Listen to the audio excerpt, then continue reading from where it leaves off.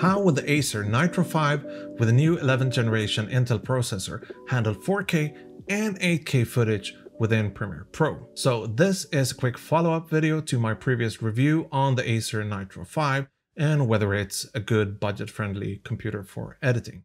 We've got some 4K and 8K footage from cameras like the Sony FX6, the Canon SL3, the EOSR, and the Fujifilm X-T4, as well as the Canon R5. So let's start with the Canon SL2 or 250D. Now this H.264 4K file should run without no problems, and it does. Quick and snappy as we would expect. And now let's look at the 4K from the EOSR. This H.264 4K file should run with no problems, and it does. Just as quick and snappy as we would expect. Okay, moving on to the Sony FX6, and we're now leaving H.264 for 265. So this is H.265 422 500 megabits per second footage, and it's in 50 frames per second. And there's no issues here. That Sony XAVC is a nice wrapper. And now for the Fujifilm X-T4, we've got some H.265 10-bit footage in 4K 30 frames per second. And this 420 all-I 400 megabits per second runs just as smooth and snappy. And now it becomes a bit trickier as we move on to the Canon R5 footage, and I was a bit surprised by the results.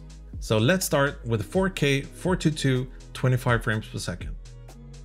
And I would say that it's struggling a bit here. It's tolerable if you're only doing a short video maybe. And here I just threw a F-Log LUT onto the footage to see what it did, and I think it looks pretty good. Now the 4K 422 60 frames per second is definitely beyond what this little computer likes.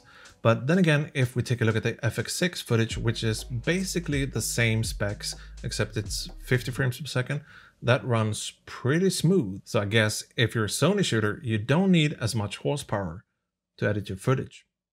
And now for the big surprise, the 8K RAW. And honestly, I wasn't expecting much here, but lo and behold. So this one here is the 8K RAW straight out of camera, and it runs way better than the 4K 60.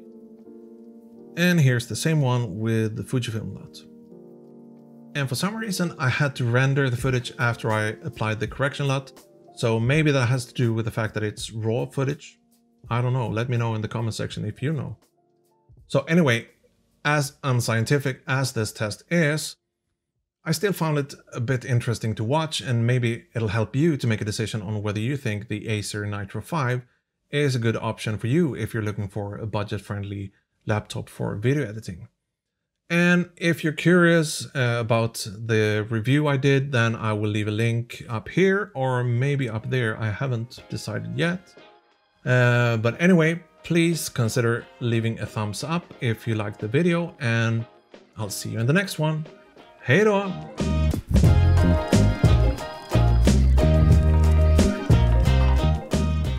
Acer Nitro 5, what a way to edit video.